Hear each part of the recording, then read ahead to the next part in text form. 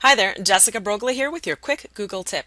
Today I'd like to talk about how to add items to your Chrome app homepage. If you're in the Chrome browser, like on a PC or a Mac, you would click the Apps button in the top left corner. But if you're on a Chromebook, you would click the magnifying glass in the bottom left corner and then click All Apps.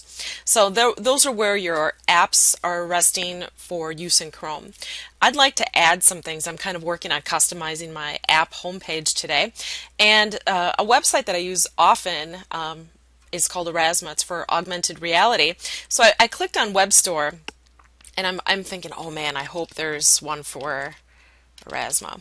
And there isn't, but that's okay because I figured out a way around it that works pretty well. So I'm going to I'll open up a new tab and go to the website Erasma and then click on the three hot dogs in the top right corner. When I click that, I'm going to move my mouse down to More Tools and then I'll click Add to Taskbar.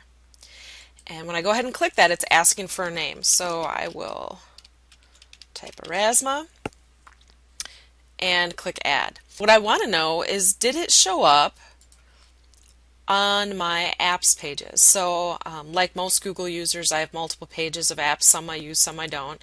So I need to go find a purple A. Aha! There it is. There's my link to Erasma. So I'm going to move it to my home page and drop it. Now essentially it's not really an app. It's just a link to the website, but that's how a lot of Google Chrome apps are. If I click Flipboard, it's just going to take me to Flipboard, the website. So Chrome apps kind of function that way anyway, so it's pretty much getting me to where I need to be. And as always in Chrome, it saves my username and password for Erasma, so I'll have a real fluid experience after I log in.